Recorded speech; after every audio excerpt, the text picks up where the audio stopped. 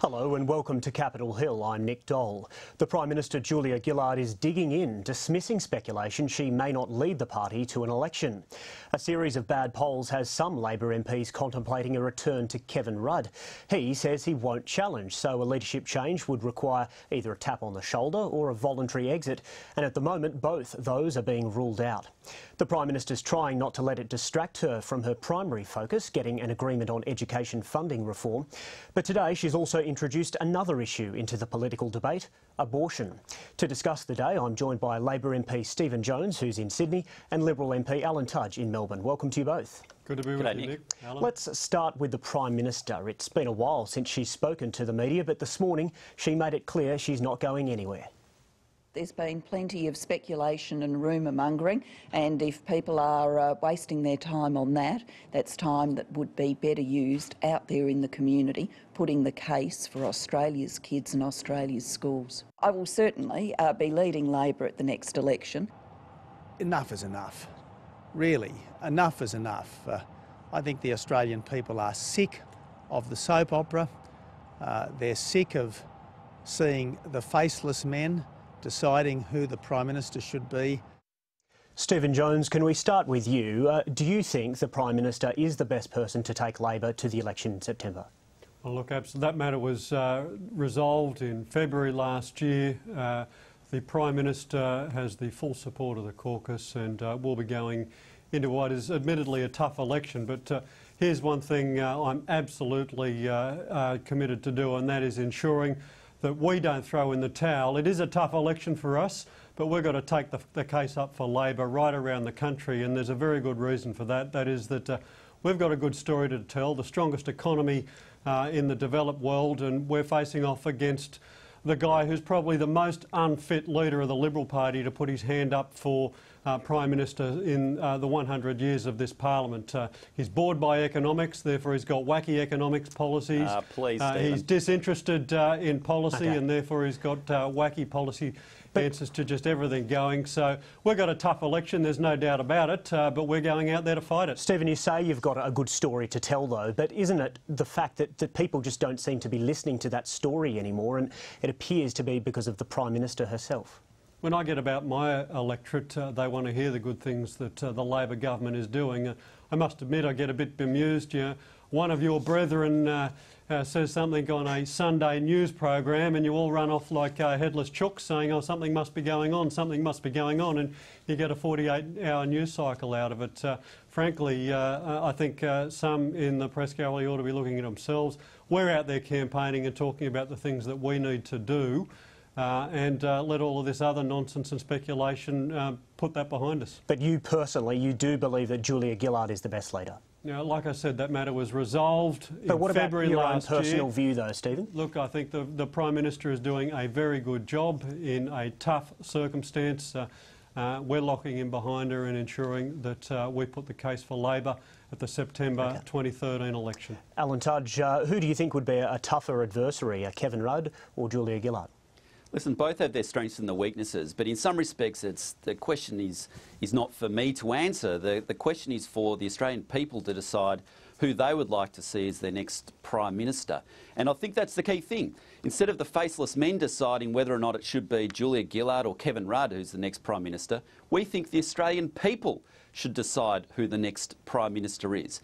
And what we want to see and what the Australian public want is for this chaos to end, for the endless leadership speculation to end, and for the government to actually focus on the needs of the Australian people. Well, let's hear from some of the Prime Minister's colleagues now, most of whom are well and truly behind her. But one Rudd supporter, Chris Bowen, suggested at least today that he hasn't changed his tune.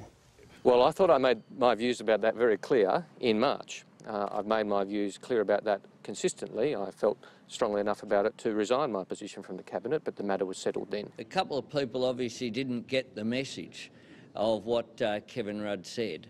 He would not challenge again for the leadership. When it comes to all of this fevered speculation about opinion polls, it doesn't matter a row of beans. There is no off chance about this. The party is supporting Julia Gillard, the Prime Minister of Australia. There's always a lot of colour and movement around this topic, but no, Julia will lead us to the election. Do you want her to step aside for the good of the party? Absolutely not. I think that the Prime Minister's done a terrific job under very difficult circumstances. Stephen Jones, isn't it true that if Kevin Rudd were to retake the leadership, a number of seats that otherwise look pretty much doomed might actually have a hope?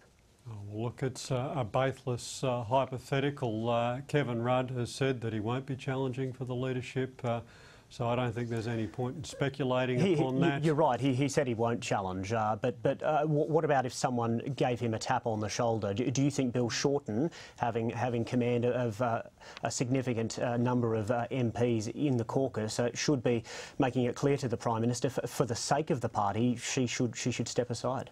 Look, can I repeat again, it's your job to speculate, your job to commentate, my job to be out there putting the case for Labor in my electorate, and I intend to be playing full two halves. I won't be throwing the towel in. I'm going out there to campaign and put the case for Labor in my electorate and nationally.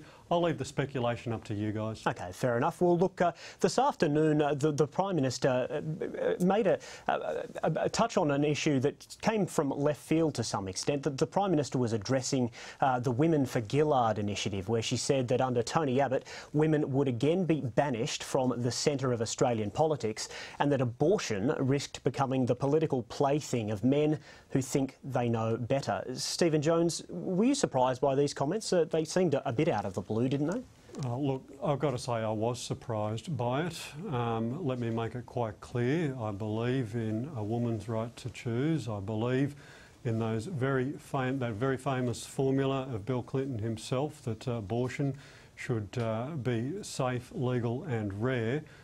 And I'm not convinced of the wisdom of kicking this into a political debate. I think the 2013 election should be faced up around the big policy issues, as important as that one is, on the economy, on education, on the National Disability Insurance Scheme, on where we're going with the future of manufacturing in this country, and how we can continue to support jobs and employment as the world economy is going through an uncertain set of circumstances. Yeah. They're the issues I'd rather be talking about. Do you think it's unwise to be raising this now, particularly when the Prime Minister, as you say, has, well, even today she was putting education firmly on the agenda? Is it a bit of a distraction, do you think? No, look, it's not unusual when the Prime Minister is talking to a group of sisters in a very specific forum that should be talking about a whole range of issues of concern and interest to them, and reflecting upon the voting history and the decision-making history of the Leader of the Opposition. I think viewed within that context, the comments and the speech given by the Prime Minister today are entirely unremarkable.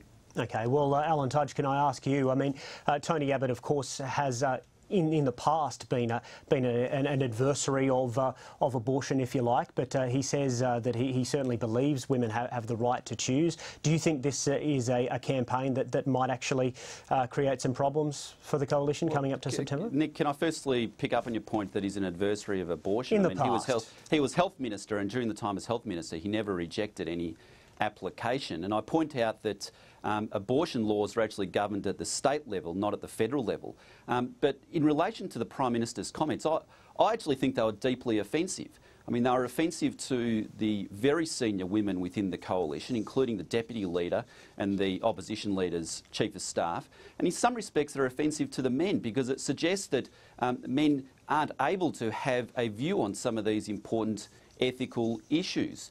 And I think that, you know, again, the Prime Minister is being very divisive. And whereas instead of what we need at the moment is a person who can unite Australia, the Prime Minister is again trying to pit men versus women. And the next day she'll be pitting the working class versus the bosses. We need a uniter, not a divider. It is pretty divisive, isn't it, Stephen Jones? I've got to say, taking a lecture from a Liberal Party MP on divisiveness, frankly, after the last 2.5 years in Australian political life, is a little bit rich.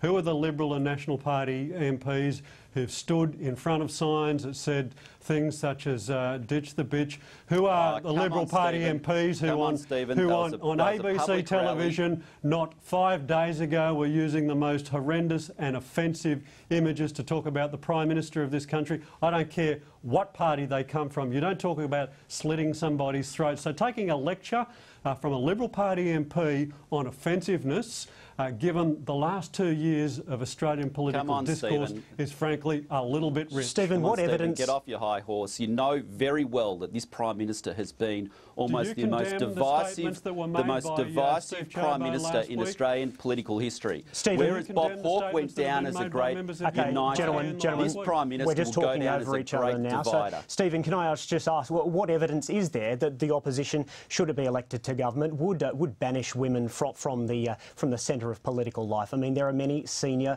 female politicians in Tony Abbott's ranks. As I said earlier, Nick, when looked at in their full context, the comments of the Prime Minister reflecting upon the voting history and the decision-making history of the Leader of the Opposition, I think that's the context what's the decision-making history here? What's the decision-making history here, Stephen? You're deliberately misleading the Australian public. Can you be more specific then, Stephen? Sorry, let me talk about one specific matter.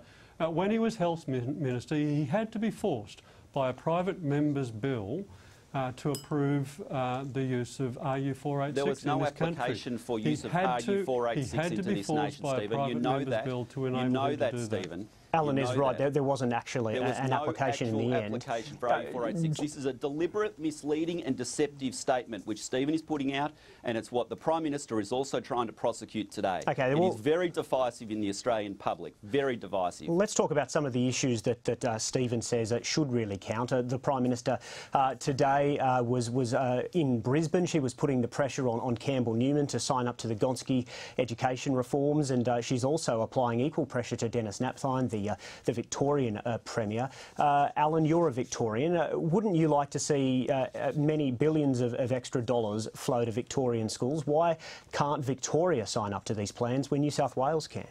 Nick, I would like to see many extra billions of dollars flow into Victorian schools, but what is on the table presently, as outlined in the budget numbers, is not billions of dollars over the next 4 years. In fact, when you look into the detail of the budget figures, you see a cut to school funding of $325 million. In the long term, though, Alan, there is a lot of extra years. money going to schools. But this is talking about year 5, 6 and 7. In the past, this is 3 elections away, Nick, that the Prime Minister is promising that there'll be rivers of gold. But what most schools are interested in, and what the state governments are interested in, is what will occur over the next 4 years. And when they look at that, they look at the budget figures, and the budget figures actually show a decrease in school funding from the Commonwealth to the state governments. And that's why they're being very reticent about signing up, and that's why only one state and one territory have signed up so far. Stephen, just very quickly, how important is it that these states sign up by June 30, and how much of a mark on the Prime Minister's leadership might it be if they don't sign up? Well, it's critical to the education of literally hundreds and hundreds of thousands of kids around the country. Let's look at the background of this. Just very quickly, A review by Gonski said we were falling behind. We need more money. The Commonwealth's coming to the table. $4 billion in Alan's home state of Victoria, 3.8 in Queensland. Right. The money is there. Gentlemen, I will have to cut you both off. I'm very sorry to do that, but we're going to have to move on. Alan Tudge and Stephen Jones, thank you very much for your time. Thanks, Nick. Thanks, Nick. And thank you for your company. We'll be back at the same time tomorrow, but it's bye for now.